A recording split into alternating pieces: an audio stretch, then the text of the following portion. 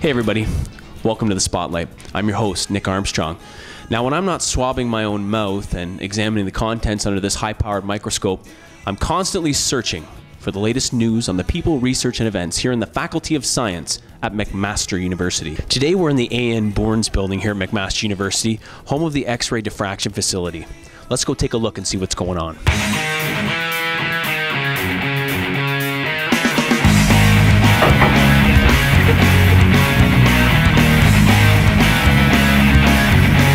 We're here now with Vicki Jarvis in the X-ray diffraction facility here at McMaster University. Vicki, thanks so much for being here with us today. I have a series of skill testing questions for you to prove to the future scientists out there your vast knowledge of the X-ray world. Are you ready? Yes.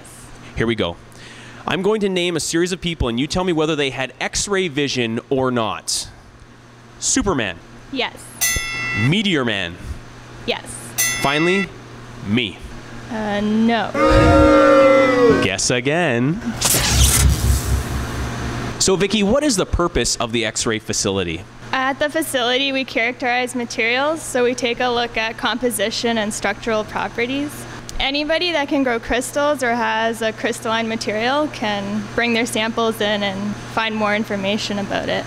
We're here in the control room in the X-ray diffraction facility, and it's a little known fact that undergraduates actually bring a lot of samples here to have it analyzed by the brilliant minds behind us.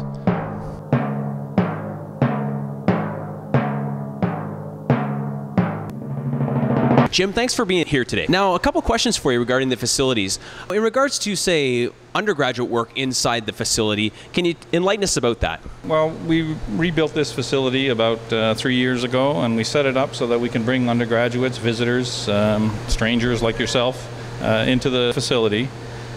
We set up a control room where we can run experiments. Visitors, including high school students even, can watch the experiment. We can work with the students there. Jim, what's the machine behind us here? This is called an X-ray diffractometer. It has an X-ray source. We put a crystal in front of the X-ray beam, and then there's a CCD camera. It's like a microscope almost. We scatter light off the crystal, put it through a computer algorithm lens, and then see an image of the molecule. That is amazing. I'm amazed every time we do it. Now, on the computer behind me over here, I noticed there's a program running. Could you tell us a little bit about that? There's a program to collect single crystal data.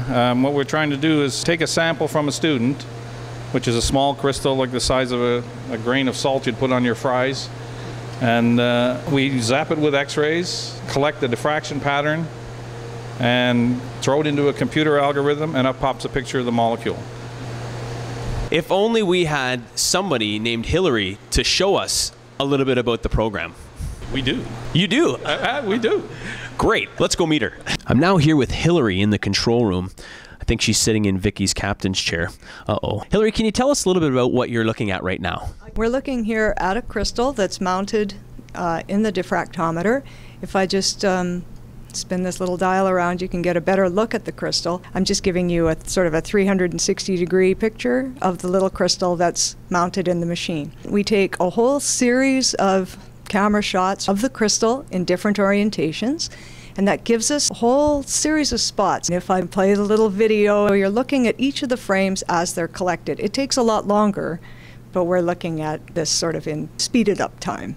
Okay, so if I take all of that data and I do a whole lot of computer gymnastics, press a lot of buttons, etc., ta-da, I can get a picture of the molecule. Wow. This is the molecule that gave us all those spots.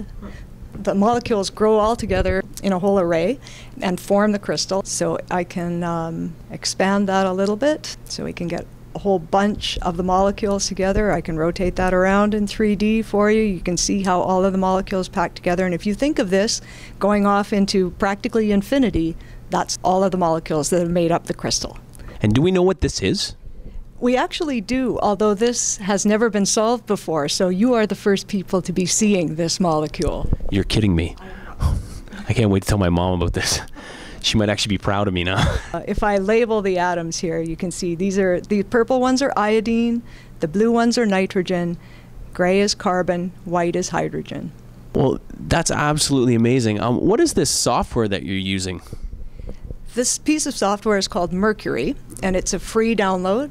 It lets us take crystallographic files either from the net that are available, or it lets us look at our own information, our own data.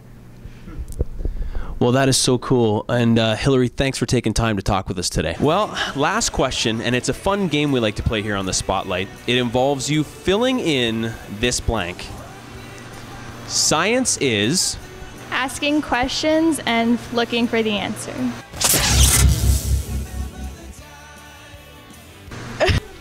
I hope you enjoyed that episode of The Spotlight. To see more episodes of The Spotlight, or to find out more about what's going on in the Faculty of Science at McMaster University, please visit us at www.science.mcmaster.ca/spotlight. Until next time, I'm your host, Nick Armstrong. Take care, everybody.